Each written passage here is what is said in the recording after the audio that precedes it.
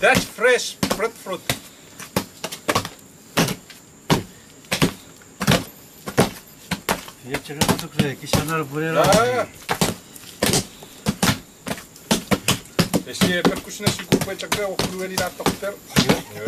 I teach Micronesian history at the College of Micronesia, Federated States of Micronesia.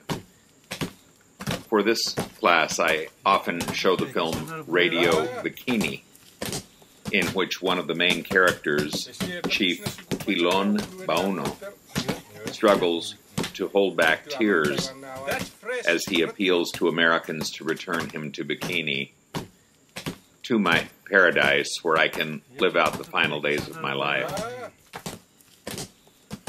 Relocated from Bikini as a young boy, Mr. Bauno, who was an old man by the time of the interview, realized he may never set foot again on his birthplace, an island that was used by the United States as a site of an intensive nuclear testing program. Some students, especially the older ones, cry when they watch the film. I too feel emotional about the film when I see his sadness as he breaks down in tears. I become more conscious of my own attachment to my own place, my island.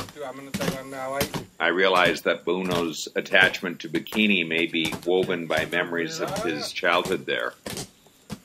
The places he went and the games he played as a young boy may still be vivid in his memory. That's the paradise he wants to visit and live out the remaining days of his life. With that thought, I become more inquisitive about my own memory. What do I remember about places from my childhood? Where did my friends and I play games and do things that I can still remember? It did not take long before my memory of one particular place on my island started flooding my head. It's a place called Ulelitu, That's fresh. the southern tip of the island, which is basically a long stretch of uninhabited sandy beach with large trees, pandanus. Young boys from the island would play games, just be themselves, every Sunday between the morning service and the evening rosary.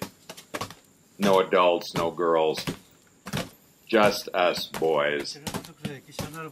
On weekdays we have school and chores, and Saturday we work, but on Sunday, Ulelitu was ours, and that is my paradise.